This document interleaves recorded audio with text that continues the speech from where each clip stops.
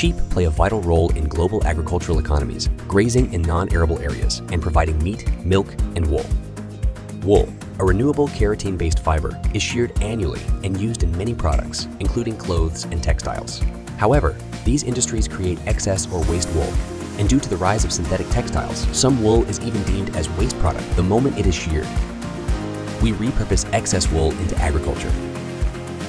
The keratin-rich nature of wool means it is a valuable source of protein, peptides, and amino acids, the building blocks of nature. Hydrolysing wool fibers extracts these compounds as a liquid, which can be used as an innovative crop formulation. This natural liquid enriches crops, replacing synthetic fertilizers, and enhances yield, quality, and resilience to climate challenges.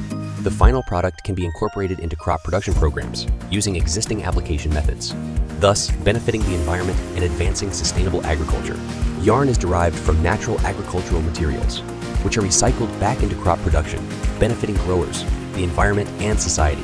Integrating yarn into crop programs is a step toward a circular economy, promoting natural and sustainable crop cultivation.